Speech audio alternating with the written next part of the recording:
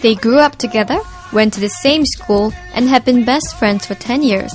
So it came as no surprise when Ron Tay and Nick Teo won first and second place respectively at the Mr. Singapore 2012 pageant. Why did you guys join the competition together?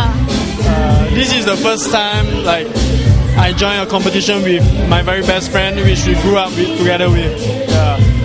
Because it is really good and we can motivate each other to work hard. Yes. How did you feel when he won first place? I felt really happy for him. Yes. How did you feel when he won second place? I feel that he deserved to be the winner. I thought he was going to win. He's too modest. He totally deserved the winner. Was there any kind of rivalry between you two throughout the competition? Actually, we didn't thought that we are going to win. So we just come here with an open mindset to know more people, to make friends and such. And then winning is just bonus to us. Even Ron and Nick's friends, who turned up at Zerka to cheer on the two hunks, felt that it made perfect sense for the two best friends to win. Who were you guys expecting to win? We're actually expecting probably both lah, I would say. Because both of them are equally good and then both of them put in a lot of effort and we felt that, in our opinion, not because they are just friends, but they stood out. They stood out because of their height and the way they presented themselves. As the first runner-up, Nick walked away with a cash prize of $1,000. How do you feel about winning second place?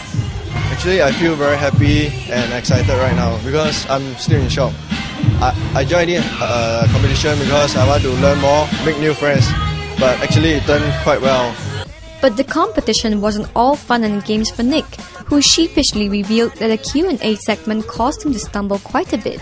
The toughest point of the competition, I think for me will be the Q&A segment because I'm still not quite confident and I think I started a little and that might be the place where I still have to improve on.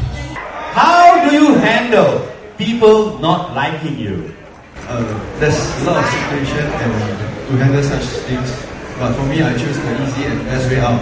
I can't control things that I can't control, so I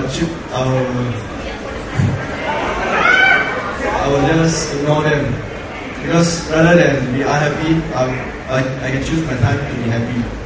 That's all. Nick wasn't the only one feeling nervous.